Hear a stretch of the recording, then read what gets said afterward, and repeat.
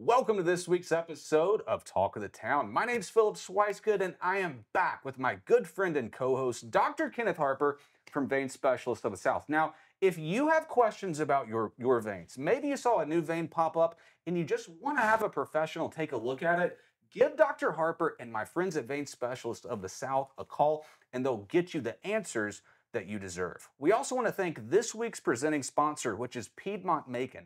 Piedmont provides comprehensive quality health care for all of your medical needs. Thanks so much to Piedmont for investing in Central Georgia and making a show like this possible. If you're one of our brand new viewers on 13 WMAZ, waking up on a Saturday morning, drinking that first cup of coffee and wondering, what in the world is Talk of the Town? Here's what you can expect week in and week out. A conversation between me, Dr. Harper, and someone or multiple people in the community who are making a difference or doing something that you need to know about. This week is no exception because we are here with Kyler Mosley and Brian Bensel from the GABBA Festival to tell you all the details and why you should mark this weekend off in your calendar. Brian, Kyler, thanks so much for joining us. Glad to be here. Thanks for having us. So the burning question, tell us all about the GABBA Festival, Brian. Tell us what it is and why we should care about it. Well, GABBA Festival is the Georgia Allman Brothers Band Association annual festival. It's 4 days of music dedicated to the Allman Brothers Band and offshoots of that band. And it's just a good weekend of fellowship, live music, and a lot of different events that anybody can go to. Cool. How many people have attended last year, and what are you expecting this year? Well, I think we had over 400 people attend last year. I think this year we're going to hopefully get something a little bit better or higher. Cool. We want higher numbers. So we'd like for y'all to come out, support the GABBAfest. So. And so where's it going to be at? Well, we're in multiple locations. The festival really starts on Thursday.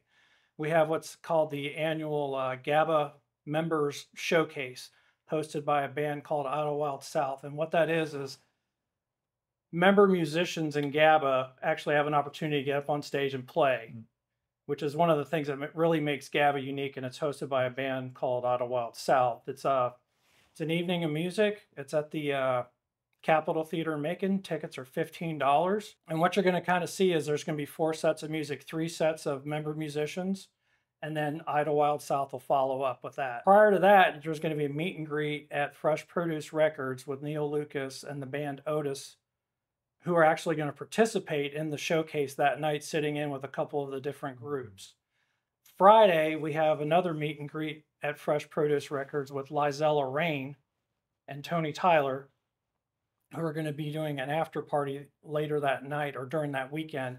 Friday night show is actually, we're really excited about it. It's going to be Neil Lucas Trio and Eddie 9-Volt. Eddie 9-Volt is an up-and-coming musician who's from Georgia, and actually he recorded his #1 blues album right here in Capricorn, featuring a lifetime GABBA member named Dustin McCook. Saturday night show is going to be Joanna Connor, who's a 30-year experienced blues musician who is an amazing, talented singer and songwriter. Saturday's headliner we're really excited about is Sonny Landreth. He's one of those guitar players that you need to hear. He's been playing for over 50 years. He's got a very unique slide style because he's from Louisiana. And he's kind of got like it's called Slideco, which is a little bit of Zydeco influence with his slide playing. And this is a really big deal because this is the first time he's ever played in Macon. Wow. And he's one of those guitarists that you hear about. Eric Clapton called him the best guitar player that you've never heard of. Wow, that's high praise. Right, and he's one of those people you need to hear. He's coming to Macon. This is the first time in Macon, and it's going to be a really good time. That's pretty cool. So it starts Thursday, Friday, and Saturday. And then Sunday, we have another event at the Big House on the lawn featuring a band called Smokestack and another band of local musicians called Lizella Rain. Right. Another event we're having is Saturday afternoon at the Big House. It's the Members Jam, which is kind of one of the things that really makes GABBA unique. Right. It's hosted by a band called Smokestack from Florida. They're a very talented group of musicians. They're going to play for a little bit, and then they're going to turn it loose to the members. And then it's just, if you play guitar, you play bass, you play drums, you play keys, you can sing.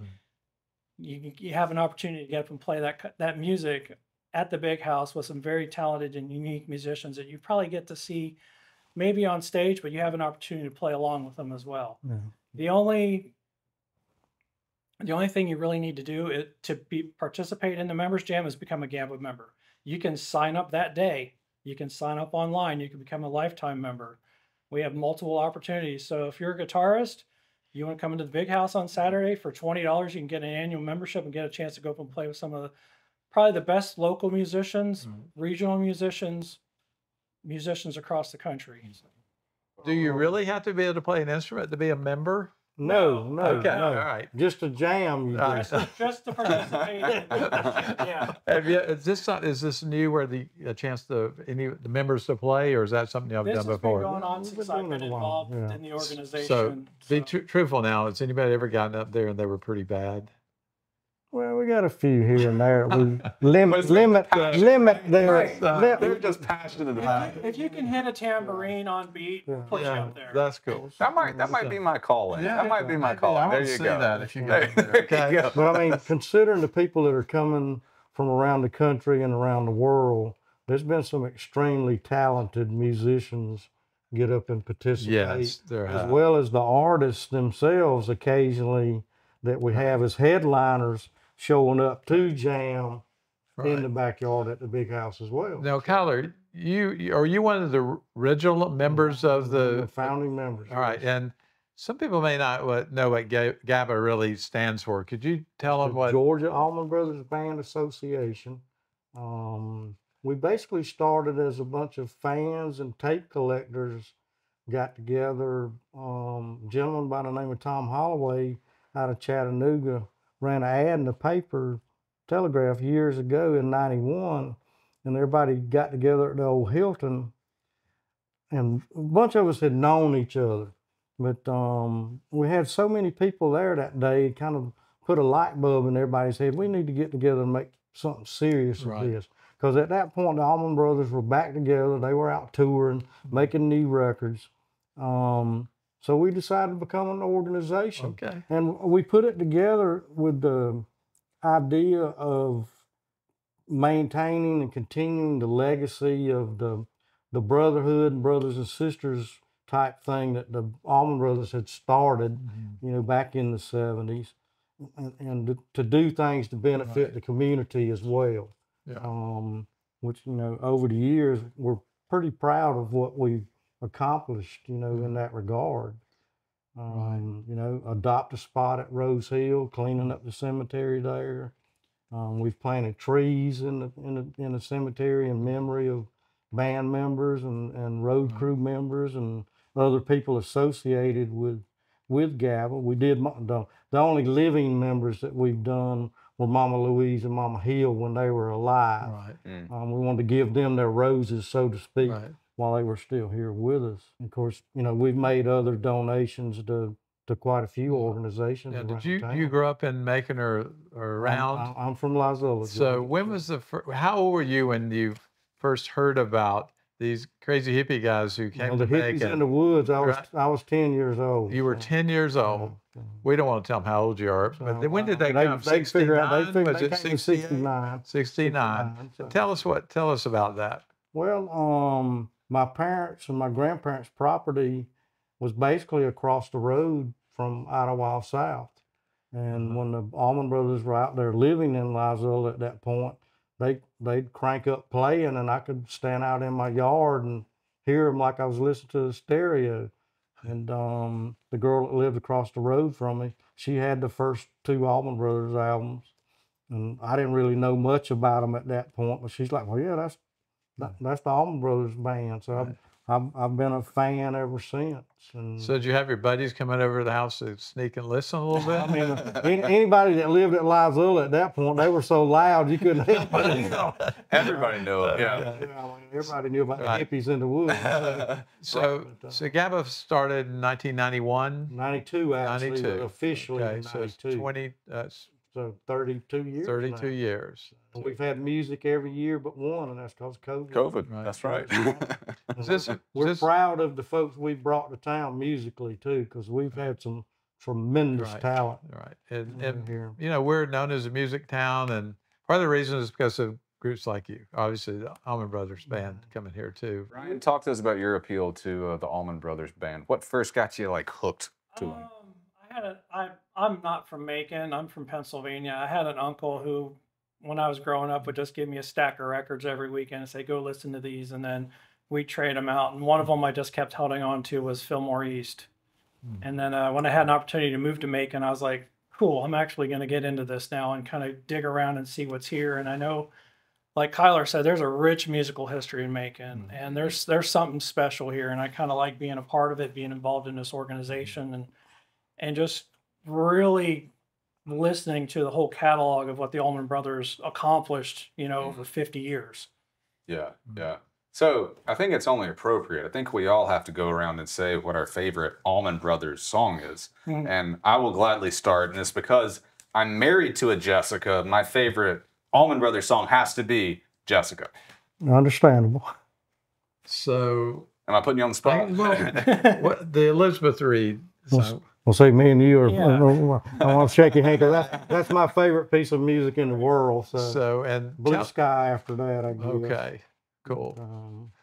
So, do you know the story about why it was the name of Elizabeth Reed? Yes.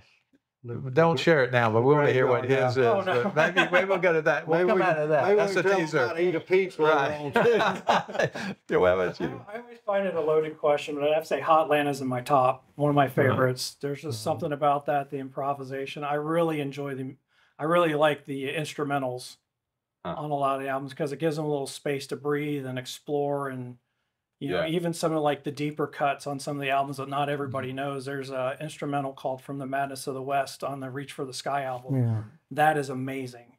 You give that a listen. Right. Wonderful. Well, we want to ask you a few more questions, but first we have to take a break for our sponsor.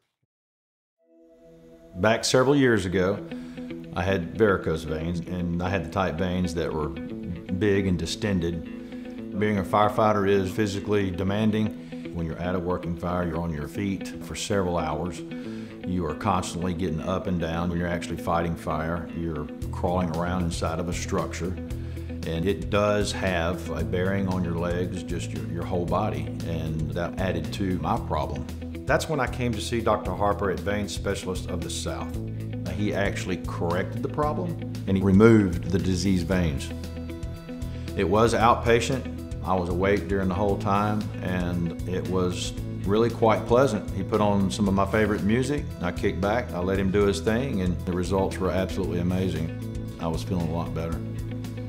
By my experience, Dr. Harper is a true pioneer in his field, and we're blessed to have him right here in Middle Georgia. If you are having a similar issue, call Vein Specialist of the South today.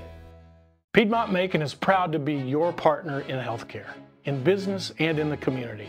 From our 2 convenient hospitals and ERs, our cardiac program, women's services, and urgent care centers, we provide Middle Georgians with comprehensive care close to home. Our goal is to empower you through great care that's simplified, unified, and easier than ever to access. Our mission is to make a positive difference in every life we touch. We want to be part of your family and your life, and to make our community a better place to live. Rafield Tire Master, we're more than a tire dealer. We're your complete auto service center. So it doesn't matter if it's a brake job, alignment, or radiator service, we stand behind our work. Plus, we offer a multi-point vehicle inspection that's absolutely free. We know it's not just about getting from one location to the next. It's about driving with confidence. And at Rafield Tire Master, we're here to help. Visit one of our 6 Rafield Tire Master locations and log on to rafieldtire.com for more money-saving coupons. We're back with the Medical Minute, where I ask Dr. Harper your vein care questions. Dr. Harper, this week's question that we're getting from a ton of people is, what is the recovery time for the average vein procedure? Okay. Well, we try to design a procedure that meets the patient's needs. And so sometimes it can vary according to how severe their problem is, but we'd like to say that we do walk-in, walk-out procedures with little to no downtime. And typically, you'll go home, you rest the first day or so, you're up and around, you're moving and walking, you're back to most activities within a few days. If you like to run, lift weights, swim, usually say about a week or so, and very little discomfort. Most people take a Tylenol for a day or two, and that's about it. So that's encouraging for folks. Occasionally you have people that wait a long time before they come, and their necessary treatment might be a little more involved. But if you come early, get your veins taken care of, you expect to have a quick recovery and be back to life as you love to live it, but better, pretty quick. So minimal recovery for procedures at Vein Specialist of the South. So if you have questions about your veins, give my friends at Vein Specialist of the South a call, and they'll get you the answers that you deserve.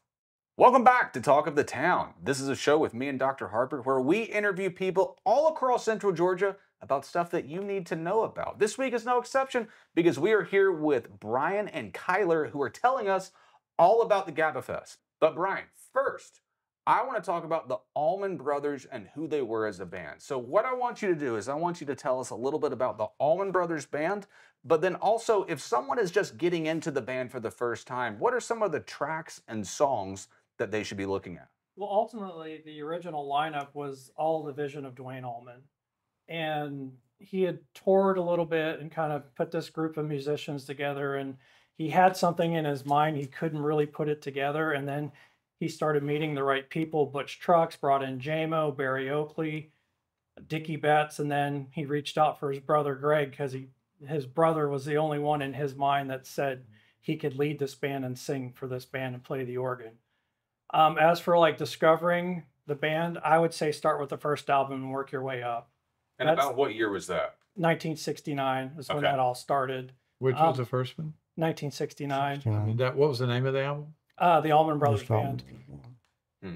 The photo shoot was done at the what I know is the Beale or Bell House, right, on College Street. That now the Duffy Strings, the Duffy Strings building now. So. And then probably one of the most iconic pictures of the band that was taken over at the Bond Monument. Yeah, over at Rose Hill Cemetery. Cemetery. So yeah. I would say if you're going to listen to it, I would say start with that and work your way up. Because you're going to start with the first album, then you're going to listen to Idlewild South, then you're going to listen to Fillmore East, then you're going to listen to Eat a Peach, then you're going to get into Brothers and Sisters, and sky's the limit after that. And then once you kind of get hooked on it, you need to sign up for the Rock Candy Tours and learn about some crazy inside stories that they share on those tours. Things that are probably not good for TV right now. Not only the Allman Brothers, but other music. And some of the historical markers you'll see around town, we had a hand in helping get those done as well. And the one down at the Byron Pop Festival site, we worked with the Smithsonian to get that accomplished as well. So. Right. So people may not know about the Byron Pop. Just a 30-second. How many people came?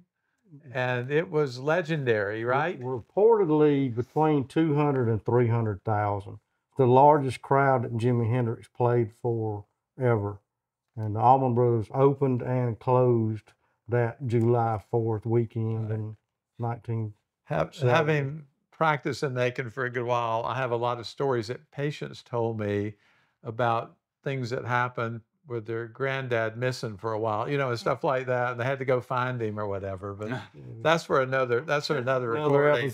So, when we think about Allman Brothers, and of course, Rose Hill, the resting place for a number of members of the band, we also think about them paying homage to Macon and what it brought to Macon. But there's the Big House, and people know about the Big House and people know about GABBAfest. But tell us a little bit about how that you guys at GABBA have been instrumental in helping there from the beginning of restoration of the Big House. When Kurt West and Kirsten decided to move down from Chicago after they purchased the house with the intentions of restoring it, and and they intended on doing a bed and breakfast there, and that fell through. But when the moving vans showed up in Macon, myself and other board members were there to help them load their furniture and stuff all the way to the 3rd floor with some of it. So that's kind of how we got started with them, moving in there. Of course, in the course of them living there and the museum coming into being, we've had members do plumbing, electrical, HVAC work there, lay down sod in the yard, you name it. We've actually done physical volunteer labor there as well. So We feel like we've had a hand in it from the get-go. A labor of love, right? And labor of love. Right. And they support us and we support them in our endeavors, even though we want it made very clear that we are two legally separate entities. So folks get us confused. Yeah, so. that's why I wanted to talk a little bit about it, so people, because those are the two things that we hear about in Macon. If you're new to the community, you might not. You know, we do work together to accomplish things, and of course, you know, they work with us as part of the GABBA weekend with our members jam and our what we call the hangover on Sunday with music in the backyard, both of those days. And I know they benefit from us financially as well as all the hotels and restaurants in Macon during that weekend. Absolutely. Tell us a little bit about the board of the organization. Well, we're all volunteers. I think the thing that brings us to the board is we all have a passion for this music. And it's not work in any way, shape, or form. It's a labor of love. It's something we enjoy doing. It's something we like doing. It's something we want to make as big as possible. Do you see the next generation come along and wanting to jump in there? You can't be young, and you can't be too young to get involved, right? Right. There's opportunities if you want to participate at an early age. Absolutely. Right. We've got a couple, but we're eager to have more. Yes. Good. Good. Brian, I'm curious. You know, with Macon's rich musical history, with all of these new bands and new players coming in, what is it that like gives you hope about the future musically for Macon? I think Macon right now is in a really good spot for growth musically. There's a lot of local bands who are up and coming and a lot of musicians who are local who are up and coming and contributing to this new culture that we have going on in the Macon music scene. And a lot of those roots go back to being a fan of the Allman Brothers. The talent's here. Talent's here. And we try to expose that talent to these people that are coming from other states and around the world. And again, I'm proud of the, people that we've brought in from around the world. I mean, it's pretty amazing to meet people from Australia, Japan, Belgium, England, Wales, Germany, Sweden, Finland, Our favorite song was about Elizabeth Reed. Yeah. So I asked you earlier, and it was kind of a tease, but there's some legends or rumors about that song. You want to tell what you've heard? Well, when the Allman Brothers were living in the house on College Street, they often wandered down to Rose Hill Cemetery. And there's a grave there for Elizabeth Reed Napier. Dickie Betts, who composed the great piece of music that it is, was reportedly having an affair with Boz Scaggs's then girlfriend. She was a very attractive Latin lady. God rest her soul, because I think she's passed away to my understanding now, but and Dickie as well. But he wanted to write a piece of music, for her. It was a very Latin piece of music, but in line with that grave site there, he used Elizabeth Reed's name for that piece of music. And that's the rumor. He never denied it, but he never really confirmed it either. So. See, it's this inside scoop that people aren't going to get if they don't go to the gathering. And for only $15, I mean, you can learn stuff like this for an entire weekend. Now, what about, was it the Bond Monument? Yes. What's the story behind that? Well, and it's my understanding the original lineup would just go to Rose Hill Cemetery because it was quiet and they could sit and write music and practice music and everything. And, it's a cemetery. People go around and explore and everything. And there's the Bond Monument. There's a cutout in the back where Barry Oakley famously stood with his arms out for the back cover picture for the first album. So it's really nice to kind of go see that historical stuff. Same with the Little Martha statue too, which is the only really credited song that Duane Allman really ever composed. So there's a lot of history with the Allman Brothers and Rose Hill Cemetery as well. Well, and part of the Bond thing is Barry Oakley and Dickie Betts had also been in a band called The Second Coming. And if you look at pictures of Barry Oakley and pictures of what people purport Jesus to have looked like, that's the resemblance, and him holding his arms out. And they did consider the music and their collective to be almost a religious type experience. and they wanted to share the brotherhood. And Dwayne was asked about when all the turmoil was going on with Vietnam and in 69 and 70, whether we were going to have what he was going to do for the revolution. Well, Dwayne's response was, we don't need to have a revolution. We need to have an evolution of people learning to get along with each other better. Now, Right. he was going home and eat a peach for peace was what he was going to do. Right. So we need that today, don't we? Yes, very Right. much so. We need that today, absolutely. So as we're moving towards wrapping up, Brian, one more time, give us the details of the GABBAfest and why people should come. Okay, the event runs from September 26th through September 29th. We have opportunities to check out live music every night. We have the members showcase at the Capitol Theater on Thursday night. On Friday night at the Grand Opera House, we have Eddie 9-Volt and the Neil Lucas Trio. On Saturday night at the Grand Opera House, we have Joanna Connor and Sonny Landreth. We also have a meet and greet with at Fresh Produce Records on Thursday night and Friday night with members of Lizella Rain, members of Otis, and members of Tony Tyler's band. Tony Tyler's band and Neil Lucas. Lucas on the meet There's and also greet. a mixer at Gallery West on Thursday and Friday afternoon. And then Saturday is the Big House. We're having the members jam at the Big House. And then Sunday we're having what we call the Hangover Jam at the Big House. And the nice thing about the Big House events is those are free. It's perfect. Bring your chairs and coolers. But you have to join to be there for the members. To play. Absolutely. You have to To play. You Yeah. have to, and which is $20, right? To play, yeah. And I don't think we've ever turned anybody away. So is there a tie-dye shirt for every fest? We wish they were all tie-dyed. Or- Some of us do anyway. But Do you have but they're- one that's shirts today to show but us? They're not. But I mean, Actually, this was several years ago. I mean, you see, Okay. we do try to do nice artwork and the Yeah, information. that's on the cool. back, so I have if you become a lifetime member, you get this nice GABBA lifetime member shirt. Yeah, so that's cool. Fantastic. All right, so if you like premium music, September 26th to September 29th is the weekend for you. Go to GABBAfest.org and you can learn everything that you need to for this incredible local festival that we have here in Central Georgia. Tyler, Brian, thank you guys so much for joining us this week. thank y'all for having us. Yes.